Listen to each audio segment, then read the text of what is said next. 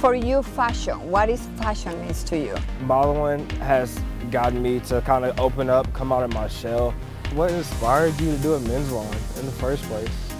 Georgina Herrera line is known for empower woman, but I think as an empowered woman, we can empower men too. Why not? How do you manage your everyday between your real life and modeling? Because I know that you have a family, you have other kind of job, and you are in fashion. You do everything. How do you do it? I don't know, you just find a balance and you just get it done. You know what you have to go do and you just go attack every day and go get it done. You know, fashion is not a superficial thing. We grow a family, we love each other, we support each other, and it's really nice that you do it.